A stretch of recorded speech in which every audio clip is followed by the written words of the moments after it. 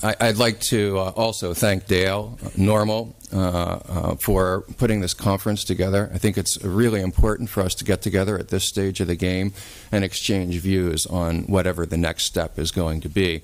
You know, we saw in the last election cycle our community divided sometimes in ugly ways. And my hope is that through this kind of dialogue, through this kind of conversation, we can iron out some of our differences before making firm plans about moving forward.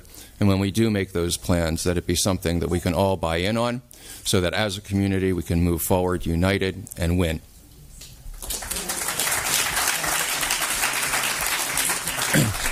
I'd also like to commend and recognize Dale and Jeff.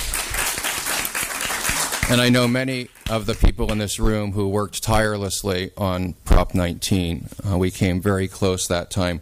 I think that we could probably win next time if we keep ourselves together and united.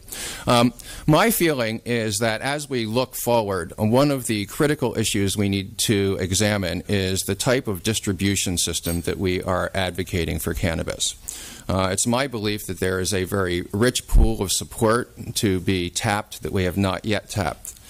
And my thoughts are based on an analysis of public opinion polls over the last several years, which very consistently show that when you ask Americans or Californians whether they support the right of medical cannabis patients to have their medicine, or when you ask them whether or not they support the right of individual Californians or Americans to possess cannabis, we see overwhelming support in the 70 to 80 percentiles very consistently. But when you ask them a question about legalization, that level of support drops down into the 40 percentiles. So this is a kind of interesting statistic because it means that simultaneously there's this large group of people, 20–25% of people, who are saying that yes, I believe that medical cannabis patients should be able to have their medicine and regular people shouldn't be prosecuted for possessing cannabis, but they're not comfortable about legalization. So what does that reservation stem from?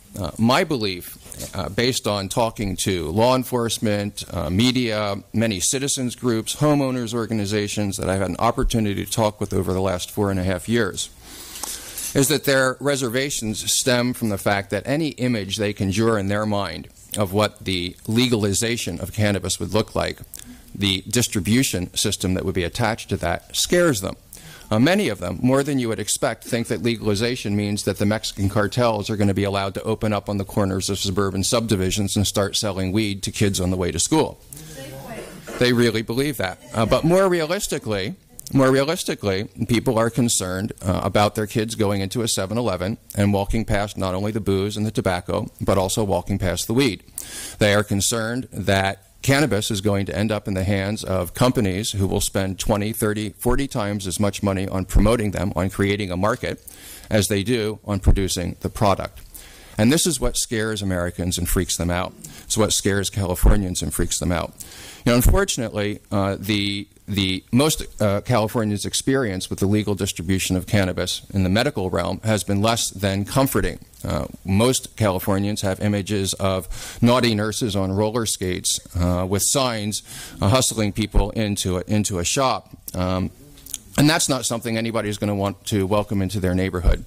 So I think as we think about the language of an initiative, as we think about the language of legislation, that it's very important that we envision and that we advocate a system of cannabis distribution that's going to be safe, seemly, and responsible, that's going to address the concerns of mainstream Californians and mainstream Americans, and that is going to show them and reassure them that we are worthy of the trust that we're asking for. Thanks very much.